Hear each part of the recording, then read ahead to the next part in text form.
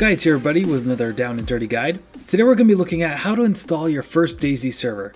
I've rented a virtual server through my favorite provider, but you should be able to do the setup from your own computer if you want to. Even though you can do it from your own server, it's better to look at an external provider because then your server can have 24/7 uptime and generally a speedier connection speed for your users. The initial steps for setting up a private server is almost exactly like setting up Arma 2 and DayZ for your own computer.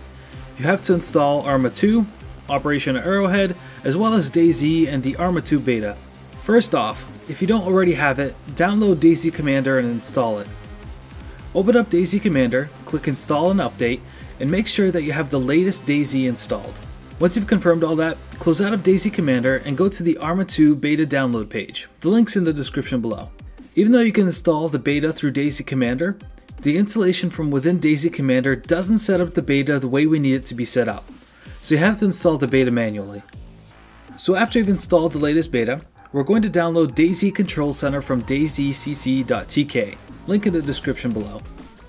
This program is going to do the setup of our server as well as give the ability to easily configure and manage the server. It also comes with a ton of tools that make adminning your server that much easier. Once you've downloaded DayZcc, open up the zip file, then right click your desktop and create a new folder, naming it DayZcc. Drag all the files from the DayZcc zip file into your DayZcc folder. Once everything is extracted, open up the DayZcc folder. Scroll down a bit and right click on the DayZ server setup file and click Run as Administrator. After you've chosen your language, take note of the initial screen. There's a ton of useful and even required information, including section 5, which has all your default passwords. You should read it at least once. When you're done reading, click Next. Since we've already installed the beta, we can uncheck the Install Required Beta option. Leave the Install Required Redistributables option checked on and click Next. The installation will now start, and you'll get the option to install or repair the Visual C++ redistributables. If you get the Repair option, just choose Repair and click Next to install the files. Once those are installed, sit back and let Control Center download and install all the other required files it needs. Once the installation's done, take note of the root password, because you might need it someday. Copy the password down, save it somewhere, and then click Finish. In the DayZcc folder, right-click the DayZ Server Control Center file, create a shortcut for it, then drag that shortcut onto your desktop. Now before we get in and start up your server the first time, there are a few more things we have to do first. Open up your Steam installation folder, and then go to Steam Apps, Common, and then Arma 2.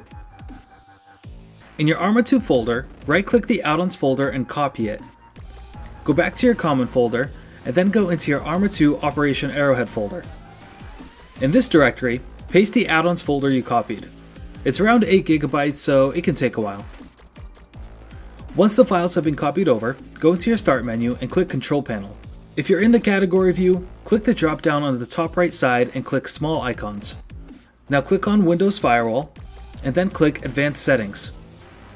On the left side, click Inbound Rules, and then all the way on the right side, click New Rule. In the New Rule window, click the Port option and then click Next. On this screen, click the UDP option and enter 2302-2305 in the specific local ports box, and then click Next. Click Next again, and then uncheck the domain and private options.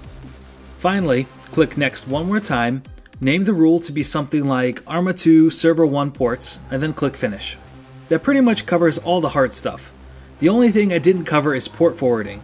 If you're going to be running your DayZ server from your own computer, you're more than likely going to need to port forward ports 2302 through 2305. Port forwarding is its own beast, and we're not going to cover it here because there are too many different routers out there. Instead, I've added a link in the description below that goes to portforward.com, which should be able to help you out with all your port forwarding needs. Once you're ready, double-click the DayZ Control Center icon on your desktop, and all the files are now in place and ready to go to let you configure, start, and maintain your server. In the next guide, we're going to go over how to secure, configure, and start your server. As always, keep on derping. Where do I go? No, no, no, no, no, no, no, no, get up, get up, get up, get up!